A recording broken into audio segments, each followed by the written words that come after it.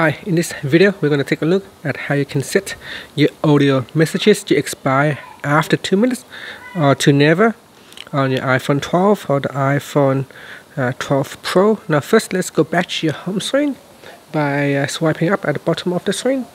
Then we're going to tap on the settings icon. In settings you want to tap on messages, so you want to go down and tap on messages. Next we go down to the bottom and go to the audio messages section. Tap on Expire. In here you have two options. You can choose either after 2 minutes or never.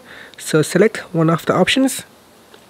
So choose after 2 minutes. So when you send or listen to an audio message, it will automatically be removed from your conversation history after 2 minutes.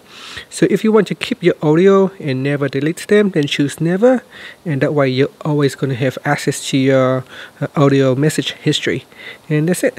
Thank you for watching this video. Please subscribe to my channel for more videos.